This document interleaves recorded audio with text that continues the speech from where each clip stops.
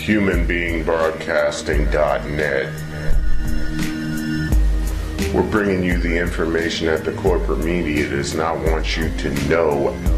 So sit back, relax, let it go. Kick your shoes off, get your popcorn, do whatever you need to do, because here we go. HBB live and direct.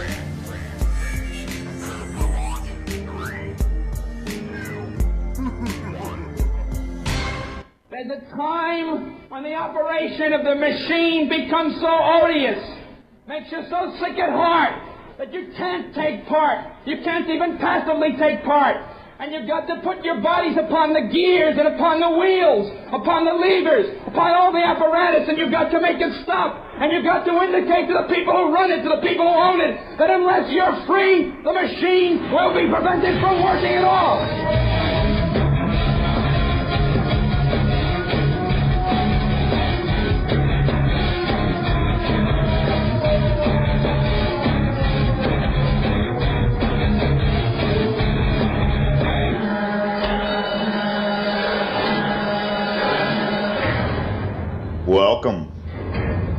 Welcome again to the Daily Mayhem Report. I am the master of many things, and today is finally Friday, March 9th, 2012.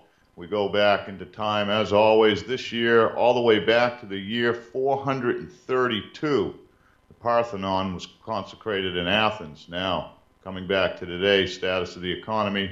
All markets saw slight gains. The Dow up just 14 points, NASDAQ close to 18 points up, and the S&P almost 5 points, but certainly not enough to compensate for the triple-digit loss we had 3 days ago.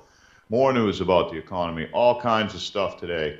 First up, Greece in the headlines again. This from Newsday. Greece says it intends to use legislation forcing holdouts to participate in the bond swap. So, you will take our money, and you will like it. You'll love it. Good Lord, how do they get away with it? Next up from the Newser. Employees created 227,000 jobs last night. Unemployment rate unchanged at 8.3%. Always something going on. Hectic. The numbers mean nothing really. Everybody's still hurting. More economy news. This from the Washington Post. U.S. trade deficit widened to a three-year high of $52.6 billion in January as imports hit a record. U.S. trade deficit surged in January to the widest imbalance in more than 3 years after imports grew faster than exports. Rising oil prices helped drive imports to a record high, as did stronger demand for foreign-made cars, computers, and food products. As exports to Europe fell, the sign that the region's debt crisis could temporarily weaken U.S. growth just as job market is strengthening. The January trade deficit widened to $52.6 billion, the Commerce Department reported today. That's up from a revised $50.4 billion in December, the biggest gap since October of 2008. And also, in the headlines, and we're going to go back to Greece for this, Fitch has downgraded them again. Greece secures the biggest debt deal in history. Greek private creditors urged Friday to take cents on the euro and the biggest debt write-down in history, paving the way for an enormous second bailout for the country to keep Europe's economy from being dragged further into chaos.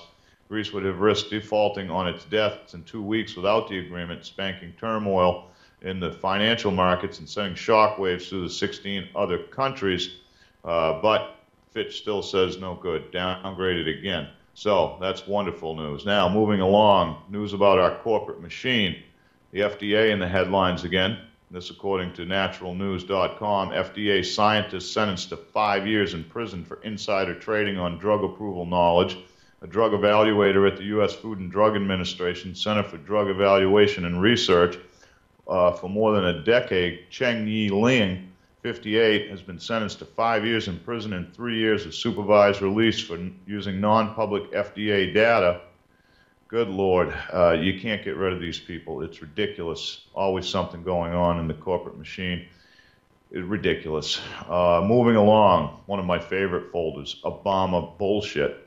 Something always going on with Obama that's horrible. And now it seems Obama needs more aircraft, and even after he spent billions of dollars and the ultimate travel RV here just 6 or 8 months ago. Now the U.S. Air Force is pulling 9 cargo aircraft for military operations to support President Barack Obama's stepped-up visits to campaign events. The 5 medium-capacity C-130s and 4 heavyweight C-17s will be used to ferry security vehicles, armored limousines, and communication gears into cities ahead of Obama's campaign appearances. In the months before November, the president is expected to fly into multiple cities per week and speak at multiple sites per day. On March 8, for example, the president will fly to Richmond and then drive over to a Rolls-Royce aircraft parts factory. That evening, he'll fly down to Houston, Texas. So Obama gets to tour the world at the expense of the taxpayers. That's outstanding. Moving along, modern-day martial law. Good Lord. Private purchasing of prison locks and occupancy rates. This from Ascending Starseed, a WordPress blog.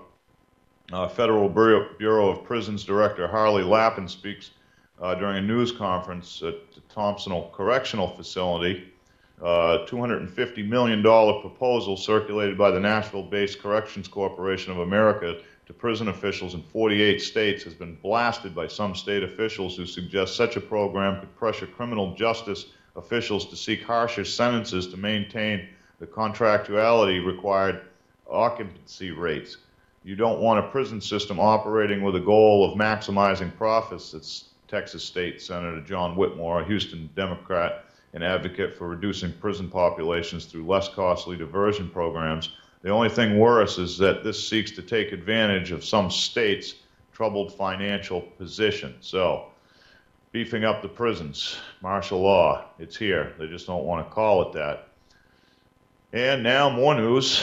This from Homeland Security Newswire. DHS is in the midst of completing its plan to establish a biometric exit system for immigrants when they leave the United States.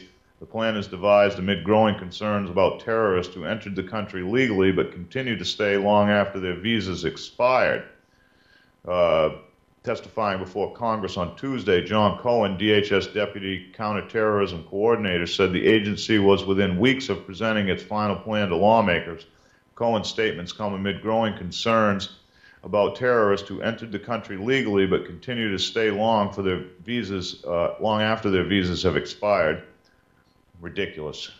Ridiculous. Martial law. It's here. It's everywhere. In this out of the BBC, martial law doesn't just apply to the United States. China's social networks hit by censorship, study says.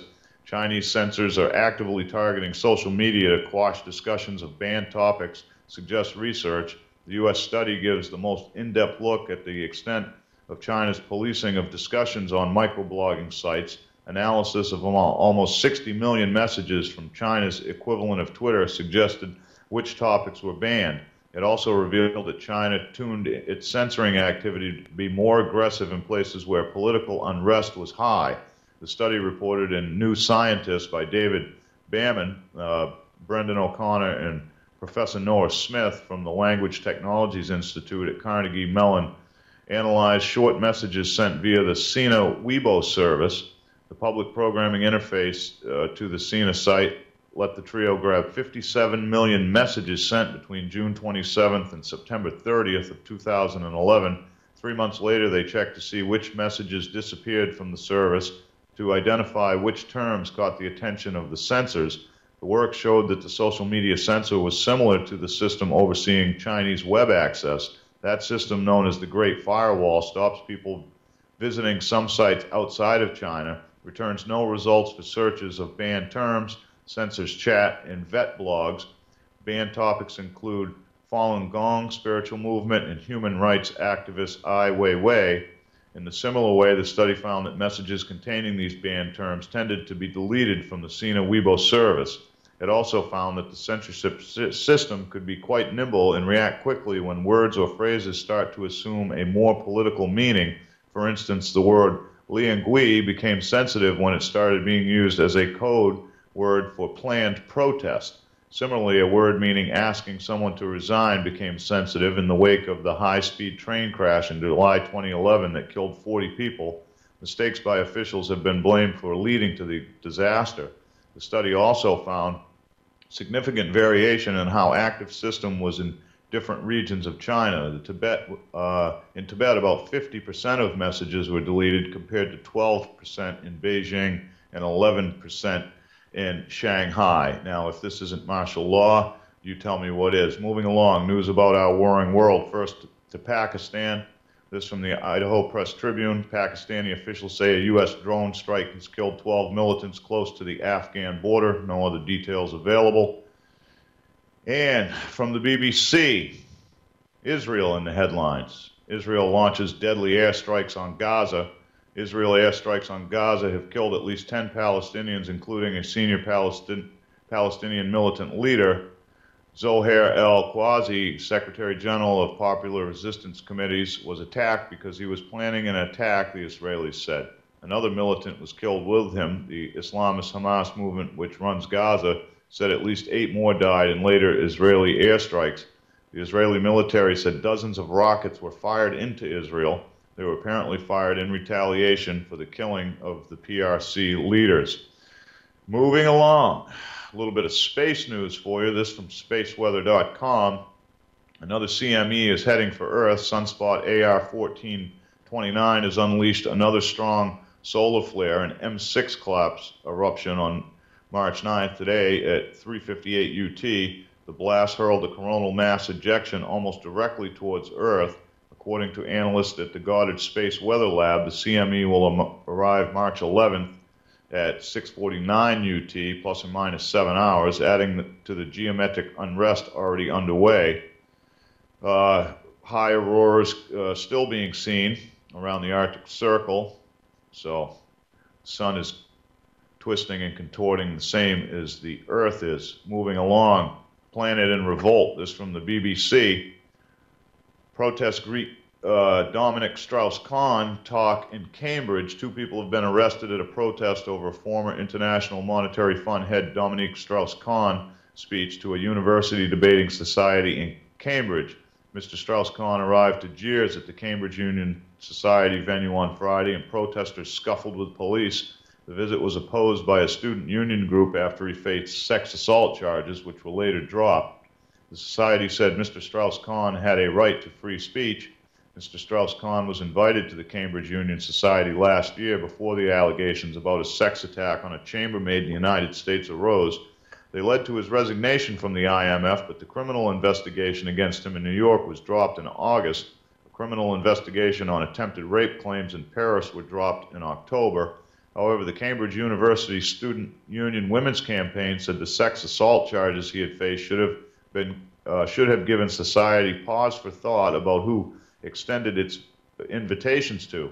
Mr. Strauss-Kahn was ushered in through a back entrance to the Cambridge venue amid shouts of "You must be ashamed of yourself" from a lone protester. Trouble broke out as Mr. Strauss-Kahn gave a private speech about economics to hundreds of Cambridge University students. Security guards protected entrances to the building, but protesters tried to scale fences at the back of the building, and 2 people were arrested.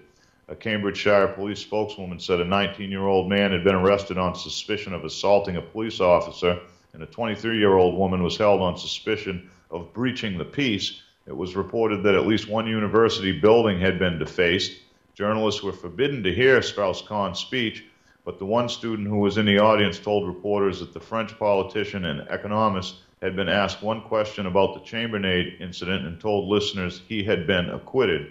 More than 750 students had signed a petition calling for the withdrawal of the invitation to Strauss-Kahn to address the society. An open letter published by Cambridge University Student Union Women's Campaign said numerous charges of attempted rape, sexual assault should give the Union Society pause for thought when administering their speaker invitations.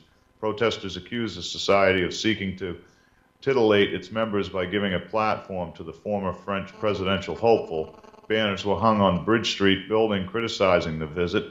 A student who took part in the action said, "After we discovered he was coming, we wanted to exercise our own freedom of speech as individuals and let the union know what we think."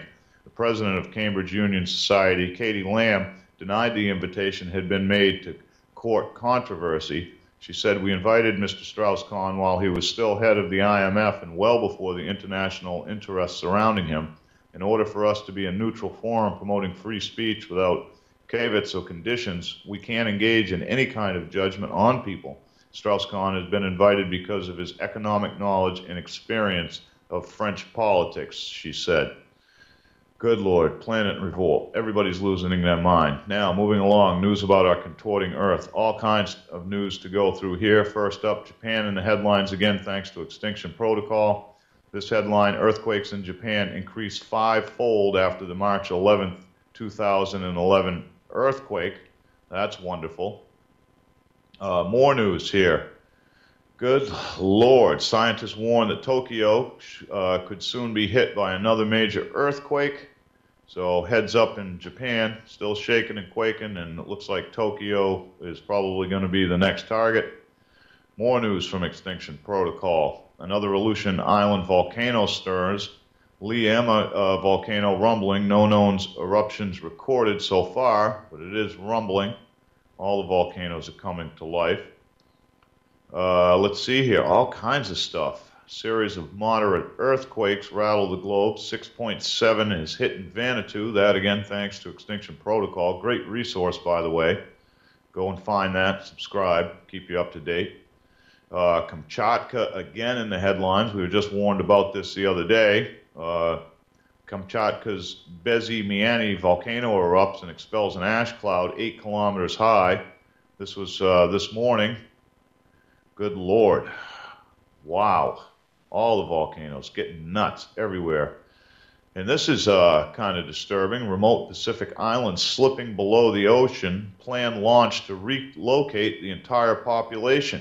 Fear that climate change could wipe out their entire Pacific archipelago. The leaders of Kiribati are considering an unusual backup plan, moving the populace to Fiji.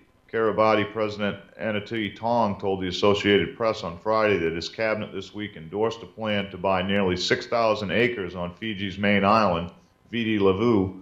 He said the fertile land being sold by a church group for about $9.6 million could provide an insurance policy for Kiribati's entire population of 103,000, though he hopes it will never be necessary for everyone to leave.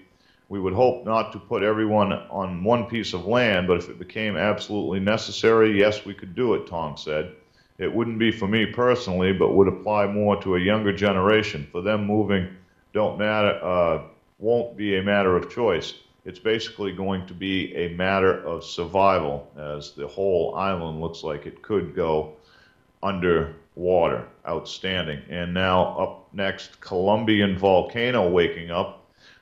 This warning coming from Colombian geologists and again from the Extinction Protocol. The Nevado del Ruiz volcano, whose eruption 26 years ago killed around 25,000 people, is showing signs of activity for nearly 20 years of laying dormant, said Colombian geological group EGeoMinas on Thursday. Early Friday morning, geologists completed an observational flyover with the assistance of the Colombian Air Force, during which they photographed the Nevado del Ruiz volcano and noted ash on the glacier near the crater rim and on the eastern flank, as well as 4,500-foot gas column at the mouth of the volcano. During the same day, a seismic tremor was reported along with an increase in sulfur dioxide emissions. All these factors signal that the volcano is heating up. Located 80 miles west of Bogota, Nevado del Ruiz is an active volcano that produces pyroclastic flows or swift currents of hot gas and rock that lead to destructive mudslides. There have been numerous eruptions over the centuries, and the most recent was November 13th of 1985. Now, moving along, a little bit of news about our toxic world, and this is old news just coming out, which is horrifying. We're talking about Fukushima. Experts have detected radioactive iodine in the thyroid glands of 80% of the people who used to live near the Fukushima plant. Checkups last April of 65 people who were living near Fukushima plant found radioactive iodine in the thyroid glands of 50 of them. 5 had dosages of more than 50 millisieverts, and persons with the highest dosage of 87 millisieverts stayed within 30 kilometers of the Fukushima power plant for more than 2 weeks. So news is just coming out now, and keep in mind what Obama told you. Nothing was coming here. Complete, utter lie and foolishness.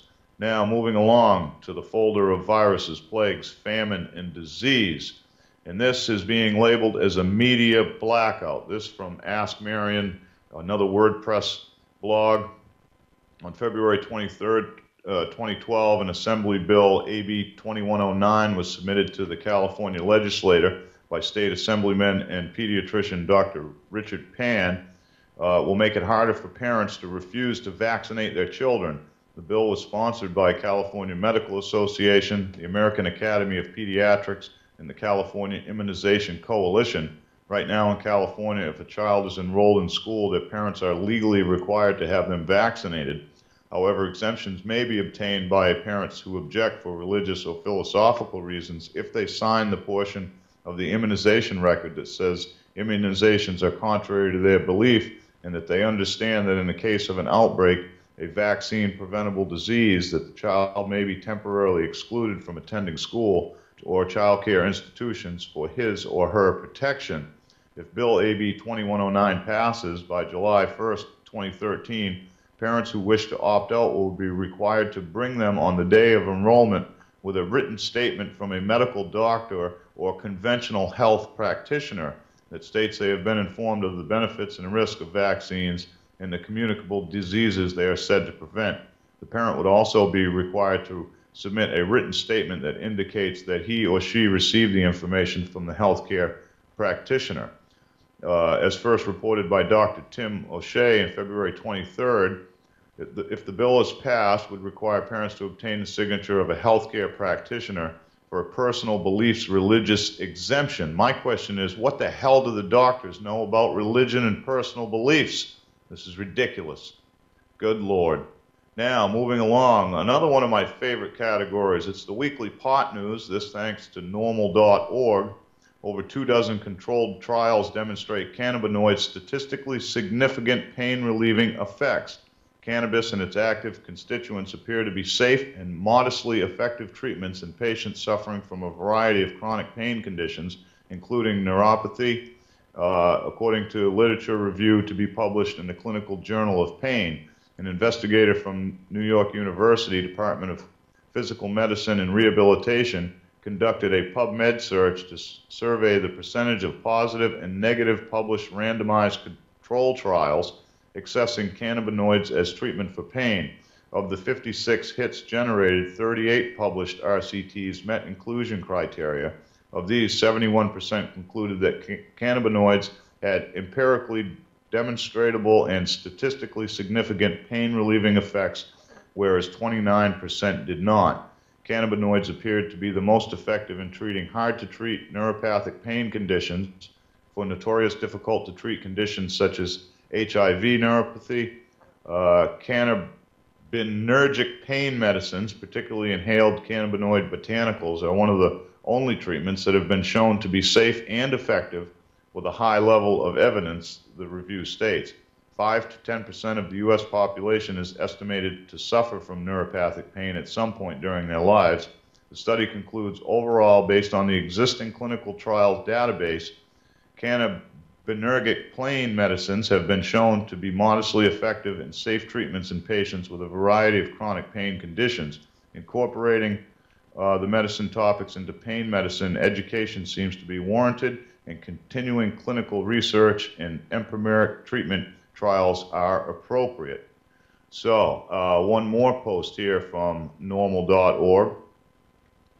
And this time, again, the government's crackdown on medicinal cannabis is not unconstitutional, a federal judge rules. A federal judge in Sacramento last week dismissed a federal lawsuit filed in November by members of Normal Legal Committee against the U.S. Department of Justice, U.S. Attorney General Eric Holder, and DEA Director Michael Leonhardt. The lawsuit, one of 4 filed simultaneously in the state's 4 federal district, argues that the Justice Department's ongoing crackdown against medical marijuana providers and distributors in California is in violation of the 9th, 10th, and 14th Amendments to the U.S. Constitution because use of cannabis therapeutically is a fundamental right. Petitioners also argue, using the theory of judicial estoppel, that the Justice Department has previously affirmed in public memos and in statements made in federal court that it would no longer use federal resources to prosecute cannabis patients or providers who are compliant with state law. On Wednesday of last week, U.S. District Judge Garland Burrell Jr. rejected those arguments and granted the respondent's dismissal of a motion. He denied petitioner's request for a public hearing prior to making his ruling. So you see, still the federal government wants to torment people for using a plant. Okay, this is how ridiculous we have become. And now, last but not least, the ever-lulzical hacker news. Hackers are always doing something. First thing up from Homeland Security Newswire, NASA officials say hackers gained full functional control. Last week, NASA officials disclosed details about the alarming extent that hackers were able to penetrate the agency's networks. Testifying before Congress, Paul Martin, NASA's Inspector General, said the agency networks were targeted 47 times by sophisticated attacks, and of those attempts, 13 were successful. More troublingly, during the attacks, hackers gained full functional control of critical NASA networks, including the International Space Station. In addition, one attack originating from China last November resulted in the complete loss of control of critical systems and employee accounts at NASA's Jet Propulsion Laboratory. Hackers gained full system access, including the ability to modify, copy, and delete sensitive files, as well as upload malicious code for further attacks. The hackers stole 150 personal credentials, and the attack is still under investigation. Meanwhile, another breach occurred last March when the unencrypted NASA computer containing algorithms to control the International Space Station was stolen. The agency maintains that the space station was not in danger. NASA is frequently targeted by hackers, as it is seen as one of the most prestigious technological labs in the United States, and for state-sponsored hackers and criminals, the agency's vulnerable strategic information is highly prized. As a result, NASA spends nearly 1/3 of its $1.5 billion IT budget on cybersecurity, yet Martin noted in his testimony that only 1% of the agency's portable devices and laptops are encrypted. These unencrypted devices, as evidenced by the space station attack, contain treasure troves of critical information, as well as other passwords that can lead to future attacks. Between April 2009 and April 2011, nearly 50 unencrypted devices were stolen, compromising data from NASA's Constellation and Orion programs, as well as personal data like employees' social security numbers. Furthermore, Martin admitted that the agency did not move quickly enough to prevent hackers from exploiting credentials after the devices were stolen. The Inspector General's testimony also revealed that last year the agency detected more than 5,408 incidents of malicious software or unauthorized access of its computer, which cost NASA more than $7 million. Moving along, this from the hackernews.com, Albania this time in the headlines. Albania is the most malware-infected nation. Researchers at security firms Norman and Microsoft analyzed data from their security products that Albania is the most malware-infected nation, with 65% of scanned computers reporting infections. Most infected countries are South Korea, Guatemala, Vietnam, Indonesia, Argentina, Thailand, Georgia, the Philippines, Algeria, Venezuela, Lithuania, and Pakistan, according to the Norman report. And then last up, this from the BBC. Anti-sec hackers hit U.S. police store after FBI arrest. Hackers identifying themselves with the anti-sec movement have attacked the site of a company that sells equipment to U.S. law enforcers, such as the police. The message posted over New York Ironworks homepage said it was a tribute to Jeremy Hammond. Mr. Hammond had been accused of being involved in an attack on the think tank Stratfor last year and was arrested in Chicago on Monday. This marks the second breach explicitly linked to the FBI's swoop. The Bureau has also charged 5 other men with computer crimes, including Lulzek's leader Hector Xavier Monsaga, known as Sabu, who helped officers with the crackdown after pleading guilty to 12 criminal acts. Earlier this week, Anti-Sec attacked the website of the Spanish firm Panda Security, accusing it of helping police arrest other members of Anonymous, the name given to the wider hacktivist campaign. The firm denied the allegation. Those responsible for the latest attack signaled that they intended to continue their campaign. We will fight till the end, the message said. To the FBI, you have our logs. We have all those PMs and private chats you don't want to make public. Anti-Sec is still alive and well. We refuse to let some snitch divert us from our path in life. New York Ironworks sells gun, lasers, pepper spray holders, and tactical clothing. Its Facebook page said it has spent well over a decade earning the respect of police officers in and around New York. A spokesperson for the company told BBC that he had no comment on the matter.